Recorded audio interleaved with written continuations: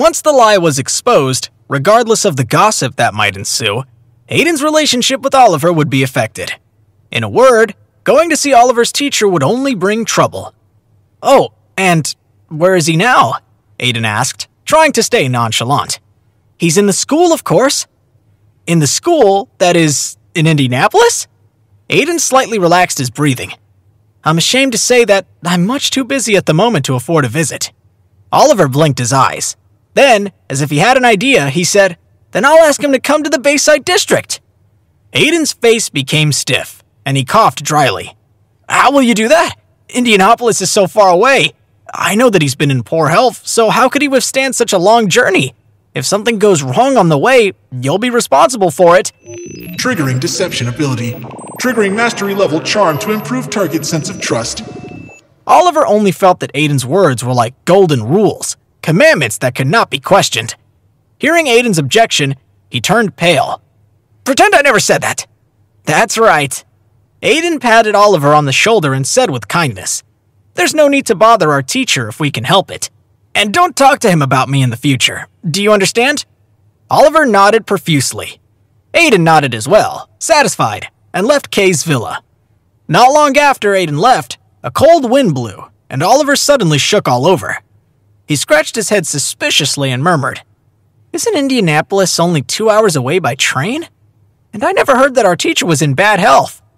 Oliver shook his head and said, "Regardless, I'd better go play with Dora before she finds me. What do I do?" That night, Aiden and his family went to dinner and then returned to the Midnight Snack Corner. Looking at the buildings and decorations around the snack street, Aiden was very proud of his hometown.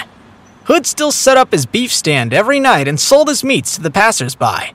According to Clara, he had gotten to know a young widow, and they were going to get married soon. At their shop, old Joe Brown and Miss Brown still quarreled all day, Miss Brown's sharp and mean voice ringing out from time to time from the shop front. Miss Holbread of the tailor's shop was not doing very well this year. To drum up more business, she opened a poker table in the shop, calling in friends to play poker there. She made so much money that the shop was finally transformed into a poker club. Now it seemed that the business in the store was very good. Aiden's heart was filled with emotion. After all, this was the place where he grew up, leaving many good memories. And he also met his 2 best friends on this street. "Nerd, what were you thinking, not telling us you were in town?" With a heavy slap on his shoulder, Aiden turned his head to find Zach and Jacob smiling at him. The 3, at one time in their lives, had been practically inseparable. Among them, Jacob was the tallest, Zach was short and chubby, and Aiden liked reading books better than talking to other people. Therefore, the nicknames they gave to each other, the 3, were Giraffe, Tubbs, and Bookworm. "Giraffe, Tubbs, how much barbecue are we going to eat tonight?" Aiden grinned ear to ear, and the others did the same. The night before Aiden had left the Bayside District, they all had gone out to eat at a barbecue restaurant.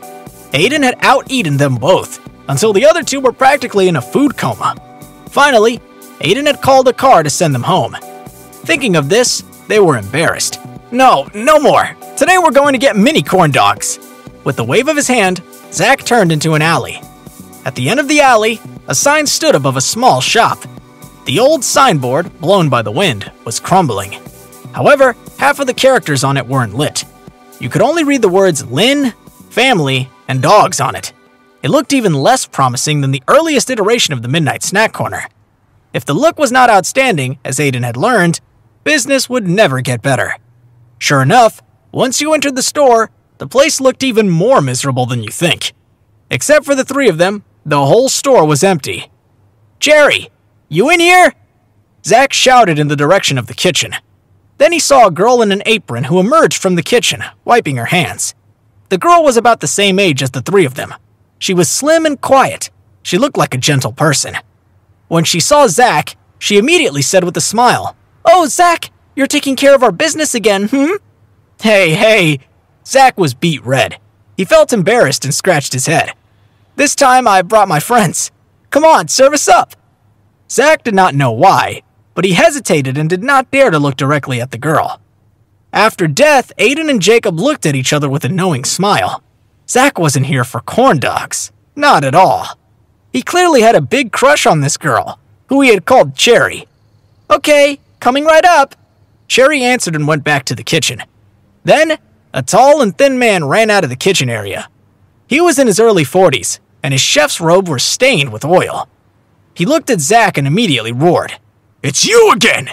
I'm warning you, don't get too close to my little girl or I'll break your leg!" Zach's face turned white and he lowered his head. "Dad, what are you talking about? Zach always comes in here and supports our business. We should be thanking him if anything. How can you say that?"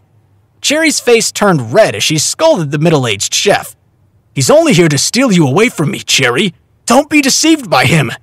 "Dad," Cherry said angrily, "if you do this again, I'm running away." The middle-aged chef glared at Zach fiercely, and even Aiden and Jacob were disturbed by the intensity of his glare.